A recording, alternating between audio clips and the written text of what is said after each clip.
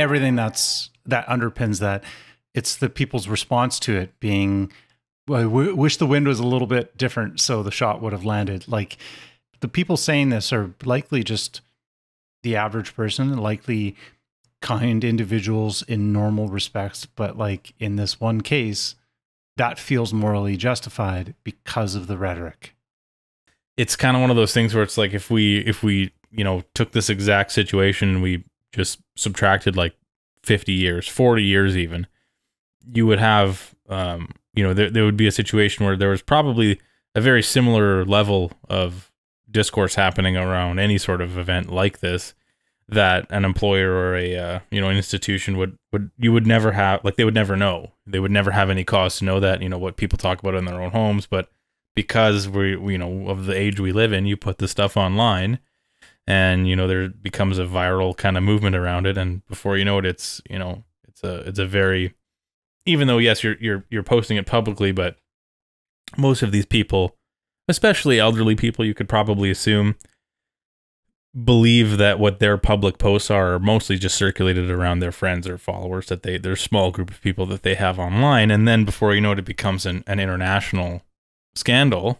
You know, you just, the technology didn't exist for such things, you know, until very recently. The amplifications there. So it's like you think you're just sending a message to a small group, but if something goes viral, it gets amplified outside of your circle, and now it has unlimited reach in a way. So it can get very loud very quickly for somebody who does not think that it'll be seen by that many people, which maybe they would have worded it differently if they knew that it was going to be passed around. So the rhetoric, I'm not surprised though, because if you look at everything that's been said up to this point, Trump has been painted as the next Hitler, basically, like that somehow he's going to end democracy if he's getting elected. It's going to be a dictatorship. Like, he had his chance for 4 years to end democracy, but he didn't take it.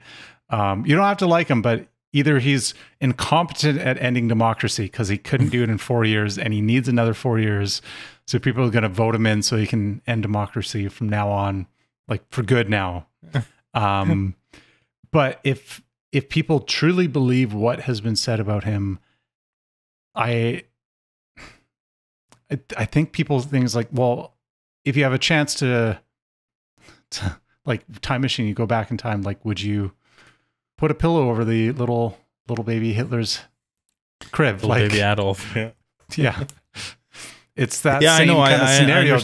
They feel like it's somewhat morally justified. Like, if it's preventing a greater evil, if it's framed to be a similar degree of, if the threat level is just as high. And I think the threat level is only measured through your perceived number of mentions and like how vitriolic the messaging is behind it. So if you measure it based on that and not by actions, people can believe that quite easily.